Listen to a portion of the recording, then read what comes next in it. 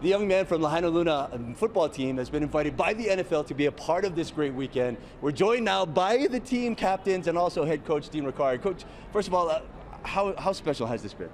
Oh, extremely special, and we're truly privileged to even have been invited, and very grateful to the NFL and all its partners that extended the invitation. And, once in a lifetime experience, and it's really great for these kids here to have this opportunity to be part of probably the biggest sporting event in the world. Yeah. So yeah. Okay, we want to get your thoughts because that was an incredible night. We saw the standing ovation.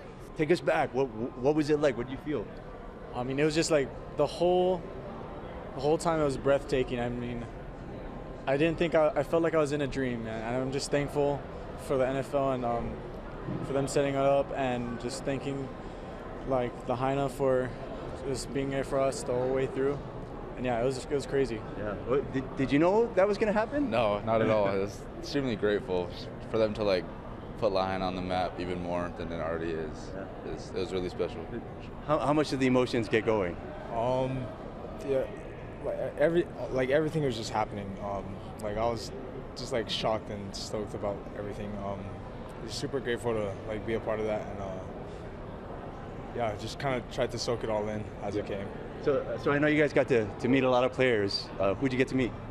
I met Baker Mayfield, Puka Nakua. He actually came to our seats. Really? Yeah. And CJ, he came to our seats too. Yeah, it was kind of amazing just meeting the best of the best in one area. Yeah, it was kind of surreal. Okay, so I'm imagining you guys can't tell us exactly what's going to happen tomorrow or on game day.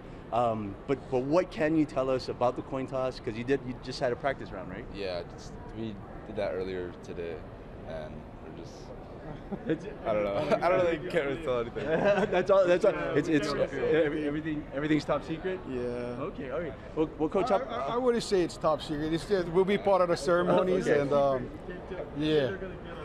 Yeah.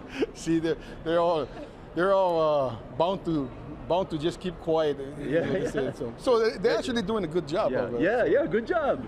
How about this, Coach? We talked a lot about the bad and what you've had to endure, but having something like this to be so special and for the NFL to reach out, how much does that help with the healing process and make things a little bit easier? Oh, absolutely wonderful that they are supportive and providing the awareness that we're actually 1 day removed from 6 months. Yesterday was the 8th. Everything happened 6 months ago yesterday, and at the event when they played the video, it's just a reminder that it's a long journey ahead, and we're just trying to serve as the best representation of Lahaina's resiliency, and hopefully, with everyone's continued ongoing assistance with the recovery efforts, and that's what the whole message is about, and we're thankful for the NFL for keeping it in a spotlight. And one more question, we'll get you guys all together, because I know you guys probably wish that the whole team could have been here. That unfortunately not the case, but you guys are representing them.